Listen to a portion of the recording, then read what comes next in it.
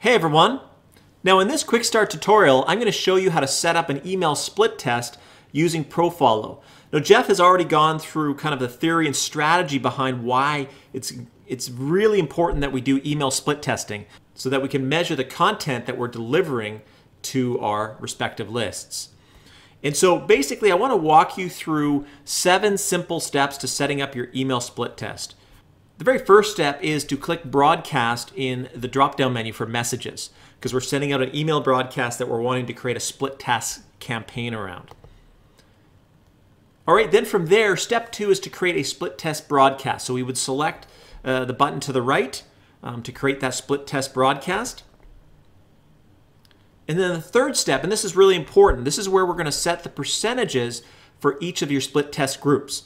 And again, you can have up to 4 different segmented groups within Aweber, and you can go 25, 25, 25, 25, or you could go, maybe you're sending just 3 emails. It might be 50% of the list will receive this one email, and then 25 and 25% will receive these other emails. So you can really break it down in any way that you choose. So let's say for our purposes, we've created 4 different headlines, or it could be 4 different pieces of copy for the email broadcast.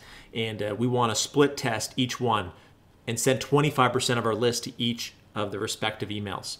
All right, so we would break down the percentages, then we click Create Split Test. All right, then in step 4, we want to create the message for our very first group. So that first 25% that are going to receive this specific message. We want to create that message, create the subject line and the content, and get it ready to queue up.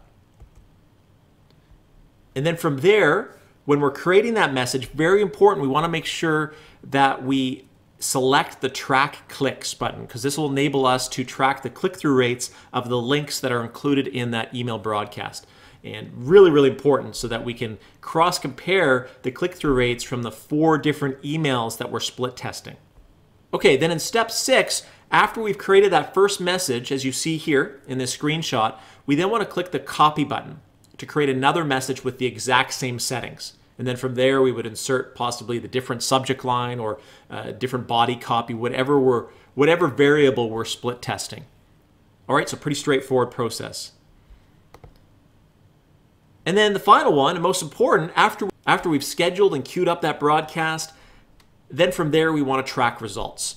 And this is the type of results that you will be able to access within Profollow. All right, looking at the bottom 4 here, we see that each of these messages was delivered to over 7,500 names. And then we see, we go over to the far right, we'll see the opens and the clicks, and we could track the percentage of opens based on the different subject lines that we see here, and then how were the click-through rates once the person actually opened the email. And so we look at the second one, and we see that that has the most significant results.